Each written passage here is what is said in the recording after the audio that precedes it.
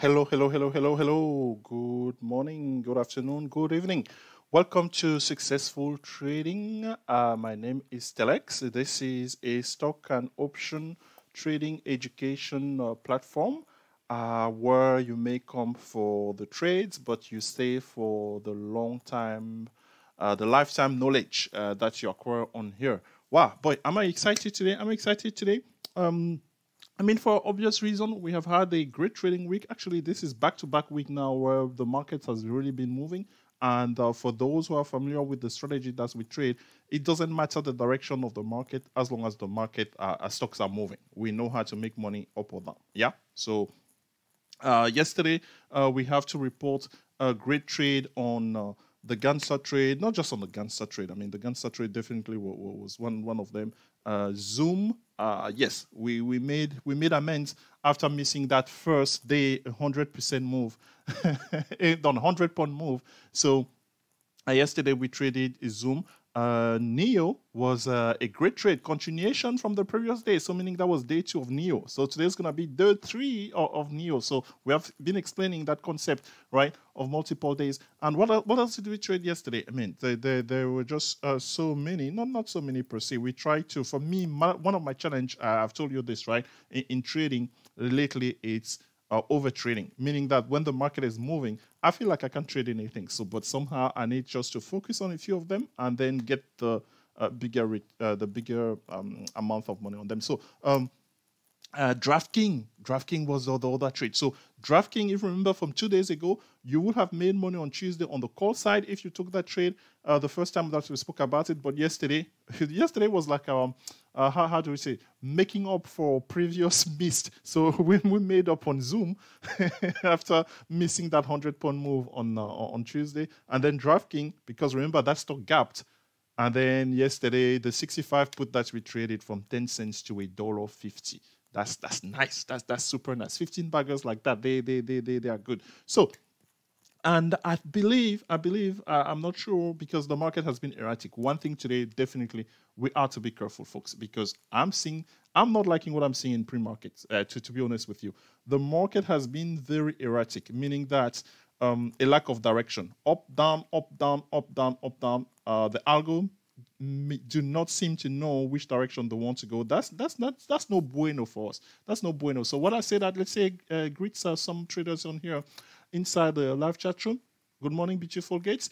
Hello, Sir Nick from across the pond, and Miss Marcy. That's pretty much, I think, once Mr. Andrews, literally by about this time, we have those 4 individuals here and others. No, others, right? Actually, there's this story. A trader who follows us, I believe, I will get the further detail, but he sent me a long email detailing his learning out of our pre-markets and our videos. This trader is familiar with pretty much all our strategy. Guess what? He made enough money on a tiny trade, Ganser trade on Target on Tuesday. He subscribed.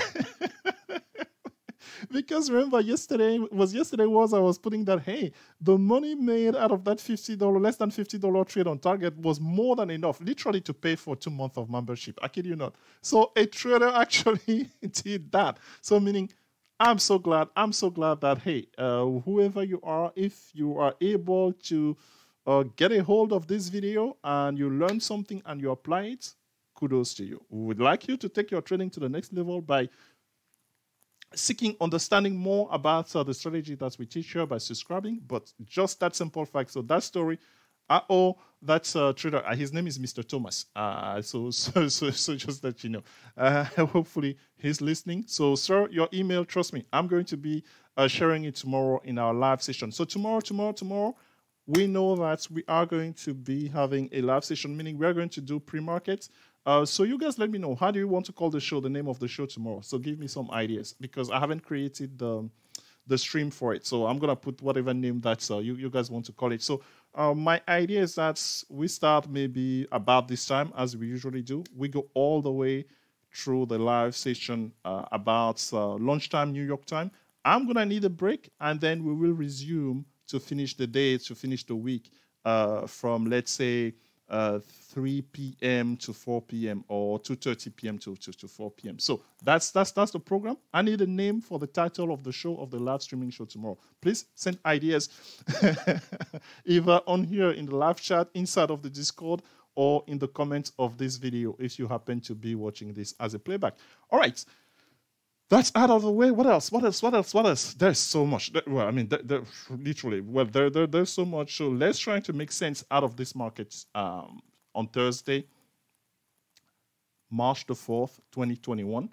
And because it has just been all over the place. I don't know if you follow futures or things like that, but the pre-market has been very, very erratic, meaning the algos are having a hard time picking a direction. If we go here on the 15 minutes of SPY, we rarely do that, but I want to show you. So we closed yesterday. So the last candle yesterday, last 15-minute candle yesterday. Before that, it was a sideways feast, right? So for 2 hours, the market was stuck between 384 and 383, and then at the last candle, they dump as they usually do. Yeah. What's new there? So, but what I want to bring here this morning is, if I go to my settings and I ask for these settings, I ask for extended hours. All right, so here we are. Yesterday, you can see, well, yes, the blue side. Am I sharing the proper screen? First of all, yes, am I? I am. So the blue, the shaded blue area, it's after hours yesterday, yeah, and the orange or yellow, whichever one you want to call it, yeah, yellow because it matches the successful trading short, yeah. That is the pre-market this today, right? So you can see that, well, yesterday it was really as low as SPY was as low as 379.49, yeah, at the closing of the after hours yesterday. And then this morning we can say that it's recovering. Basically, it's recovering. That recovery has been accentuated over the last literally the last hour or so. So let's see what that is. The previous day, remember what happened? We were green, super green, and then it reversed into the red side, and we ended up being mostly bullish throughout, bearish rather, yesterday throughout the day here. And today, will we see the opposite of that? The one thing that I can tell you today, being Thursday and expiration tomorrow, the market makers, they will want to burn some theta. Meaning what? Meaning that as time passes by, if the stocks are not moving that much, guess what? People like you and me who are holding options, because we only at this time buy options, so we stand to lose money because of lack of ample movement. So that's something definitely to be on the lookout today. So the way to combat that is this.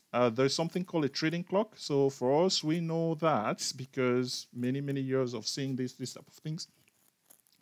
After 11 a.m. Eastern, and without any lack of direction, we need to be very mindful of that. So on a day like today, that's definitely something that's in the back of my mind. So we have the first 90-minute thereabouts, or the first couple of hours, and after that, it's wise not to take any new position and to reduce the risk that, let's say, we may have had to start the day. And it's okay. Toward the end of the day, today being Thursday, you know what we do on Thursday? We set up those so-called lotos. So if you thought that the gangster trade, they are powerful, maybe it's high time you started trading our lotos. Yeah? And our lotos, well, because those are for subscribers, really, because we take those trades in the last few minutes before the market close each and every Thursday. And then we publish our brand new list of trade alerts that serve us for the next following 6 days from Friday to Friday. That's how we are set up here at Successful Trading. As you're watching this live stock market technical analysis daily, we are Thursday, March the 4th. I cannot believe this. And it is currently 6:04 Pacific time in Southern California, where I'm coming to you live. Which means it's 9:04 Eastern time in North Carolina, where Mr. Thomas hails. Not Mr. Thomas. Mr. Don is the trader from North Carolina. I'm not sure where Mr. Thomas hails because he was sending email relatively late by California time. Well, by my time, I go to bed very early. So let's see here. So this is SPY. So starting flat here at the beginning of the day, but please, let's be careful with SPY. We don't know the direction. The overall direction, the overall trend here is bearish because we are trading below the moving average, as you know. So we're not going to spend time on here dissecting as SPY on here. But remember what we said, right? We started this whole thing by sharing the month, by sharing with you what happened in March of 2020, and I draw some similarities with that. As of now, things are matching so much, it's scary, meaning that back in March of 2020, the fall started exactly like this, I kid you not, and the bottom was not seen until March the 23rd. So that's over 3 weeks to go. So we are not there yet. The sky is not falling. I'm not saying that, so, right? So just be mindful that, hey, at the current level where the US equities are trading, let's not be surprised if we wake up one of these days, or we wake up, or wherever you're trading from. We start the trading day, with the market being down 3%. Do not be surprised by that. So for us, we are going to be trading accordingly. So let's say tomorrow, at the end of the session tomorrow, we are going to definitely put together some tiny trade on SPY, QQQ, and IWM, such that should Monday bring a huge surprise, we are going to be looking pretty smart. Yeah, that's how we go about it. So very quickly on here, QQQ. All indexes, they do not have a direction as of now. QQQ finished bearish. It was the worst yesterday. It almost lost 3% yesterday. Yeah, this is it here. It opened gapping down from the previous day close at 318.40. It opened at 317.27, and all day long it never gave any sign of any potential recovery, just posting lower lows for the most part on March the 3rd. And here, well, there was one head fake type of recovery here, as you can see with these 5 candles, right? So that's an hour and 30 minutes. There are about 6 candles on here. Each candle is 15 minutes. So yeah, I tried to recover, went above VWAP, and then after that, it was like that. So when something like this happens, folks, and especially we have talked about, let's say, the crossover. This time it was the crossover of the EMA 8 below the VWAP. Oh boy, that's where you get aggressive. I was trading QQQ. I mean, when the market is moving, folks, I'm trading. I tell you, I'm trading. So I believe I may have sold some of my puts on here. But I wasn't eager to buy calls. No, I guess I reduced my position, and then after this year, I was like, okay, that's it. So I ended up, as you know, with a stronghold. So I have a stronghold in place. So I'm not sure what's gonna do, but we still have today, we still have tomorrow, and let's see whichever direction they pick. We just want it to move. We are going to make money. All right. Okay. So that's that on there. On IWM, I have been resolute on IWM. I did not buy calls on IWM because the tiny position that I had on puts from, let's say, Tuesday, it hasn't lost much or anything. If anything, is appreciated yesterday toward the end of the day with this dip below 220. So it's gapping down slightly this morning, yeah, to 1894 according to TradingView. I'm not sure if that's accurate. So on the daily chart, this is what it looks like. So again, it's trading below the moving averages, the green and the yellow line on there, which from a technical point of view make it a bearish momentum, if you will. So let's see where the day takes us. But I'm afraid these guys, they may just take us through a sideways type of action, trying to burn data with option expiration tomorrow. So let's be careful with that. Let's see on here then. All right, I told you, well, folks, we know what our quorum is. So we have Mr. Andrew, welcome. We have Miss Festus. Miss Festus has been a regular as well. As the gentleman called JD Snow Dog, actually, I actually spoke with this trader. The name is not so. It doesn't match the person. And then we have Miss Marcy as well. Hope all is well in California. Yes, yes, all is well in California for the time being. It's actually rained yesterday, believe it or not. It was a little bit cold. I'm getting old in age, folks. So meaning I've been living in California for 20 years. So when the temperature just drops below, I'm like, shh. So that's why you see me usually. I'm wearing one of these shirts inside the house and everything. Even the heat of the computer or the lights is not enough for really to keep me warm. So some days on here, and I don't like putting in the AC. So thank you, sir, for that. So let's see.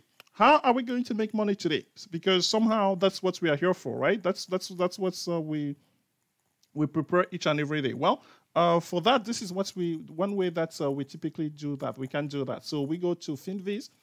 This is a free tool that's we can go in, and it behaves as a scanner, right? So here, for instance, since the other day I left this on, this is a filter for setting regarding earnings. So while we want to know which company had earnings yesterday after close or this morning before market open, because that will feed us into our preferred, I don't know if it's our preferred, I need to stop saying our preferred gangster strategy. The entrance criteria for gangster strategy is stock that are gapping. So hence, finding those, it's pretty much half of the battle or the main item. So here we are filtering today before market open. So those are the company that's reported earning this morning. Yesterday after market close, and I mean you can add anything yesterday, for instance, before market open, because that will be second day momentum. Those are always nice, trust me. And sometime today after market close as well, because we have seen how they can the market makers, they can manipulate certain stock. So we have quite a few here. The reason we have so many 49 because of volume. So on the volume, I would like to select over 1 million and then I end up with 17 of them. I can filter them here to see the bearish. So Purple Innovation, which I don't know anything about, is down 21%, minus 21%. I'm not sure if its options are liquid, how liquid they are, but that's definitely worth taking a look.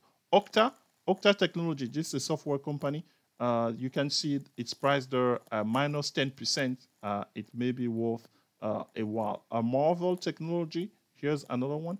BJ Wholesale is down minus 2%, and you can see that it's chart there. The one that we absolutely are looking for is KR, the Kroger company, because it's part of our quantitative analysis, right? So for us, we have already posted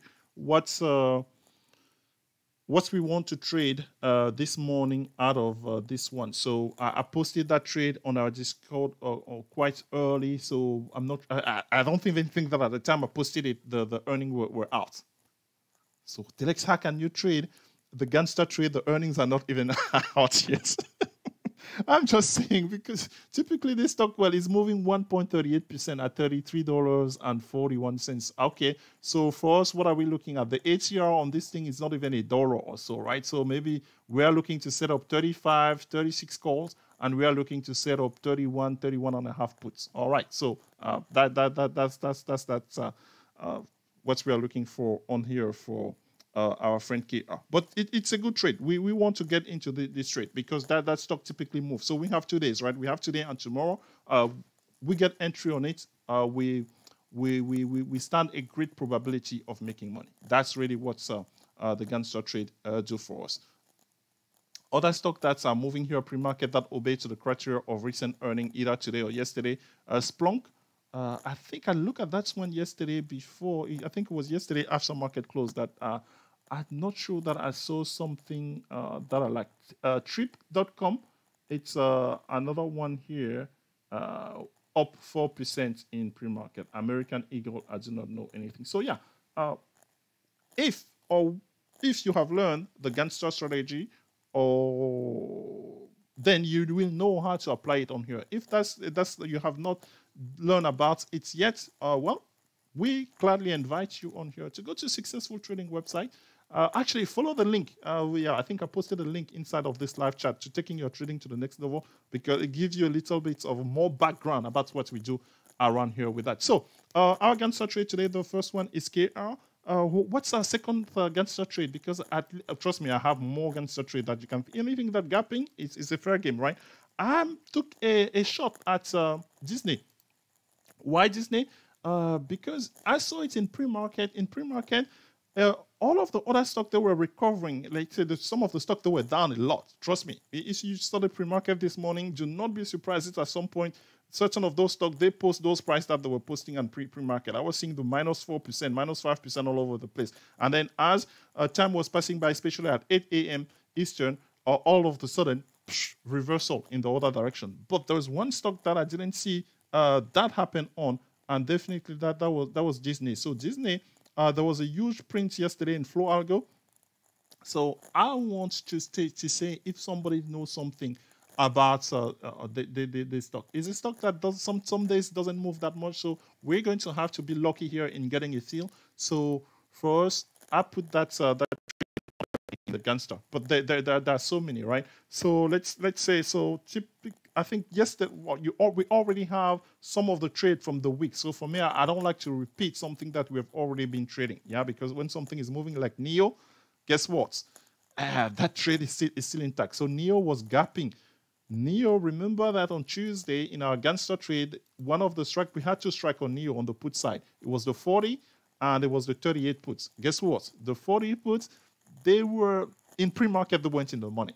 Neo traded at $39.50 in pre-market. Now it's printing $40.10. So meaning if you still have some of your put left from the other day, they should be percolating very soon. Yeah. So we know that about Neo. Neo has been one of those stocks that's why we love to trade it. And so by now, if you have been with us for a while, you ought to be seeing, after 2 consecutive earnings, you ought to be seeing certain stock that we love, we enjoy trading. Why? Because we have history with them. So that's make it easier to manage, and that's increase our confidence and our ability to make money on them. So Neo trade, we're still carrying on. Trust me. Let's say on the daily chart, let's not be surprised if Neo start doing things here. That's how you will just turn your head like, wow. Because my friend, below the current level, which is about 40, if Neo let go of 40, my friend, the high 20s are the next step. I kid you not. So because really does not seem to be that much support all the way to 28. That gives us an idea for a potential continuation trade for next week. Yes. We're excited about this when market stock are moving like this. Okay, a stock that I've been meaning to trade for a while, but if it's time like it's dodging me. On days that I don't trade it, that's when it moves the most, and I'm like, oh geez, look at this. This is Baidu. Yeah, this is a stock that is very difficult because on several days, if it doesn't move by, let's say, $15 or so, we stand very little chance to make money, or you really need to capture it in the window. But I've been studying this and I didn't apply it yesterday, you see? So I missed out on yesterday on this one. So here's how Baidu trade. Baidu, like, within the first 15 minutes to go post a high before retreating. That is perfect for gangster trade puts. Perfect. So just go through the exercise on here. I mean, you can apply the ATR technique on this thing, but it really doesn't matter. Trying to get a feel on some puts. So this thing, it's at 272 right now. It has plenty of room. It has plenty of room to go to. So for me on here, I'm going to be looking whatever is the cheapest that I can get my hand on, really. On the whole idea is that this thing does the same thing that it does. Head fake first onto the bullish side, then making those puts cheaper. We get into those puts, and then we just wait. we have all day tomorrow for this thing to see, because this is a bearish engulf on here. This is the name of this pattern in terms of technical analysis. So let's see what comes out of this. I really want to make some money on Baidu, but it's not on me, right? Meaning I cannot just force a trade. So the setup needs to be right and the price needs to be right. So Baidu on here over the next couple of days. Definitely a great candidate for consideration. All right. Okay, folks. The moment that I say hello to Zorbon, you know it's the end of the show. I thank you for your time. I'm going to be sending the link for tomorrow. I don't know. Nobody's made a suggestion on how we want to call the show tomorrow. Please send me your suggestion. And tell your friends to come trade with us live tomorrow. Okay. Thank you, everybody. Have a great trading session. Bye-bye.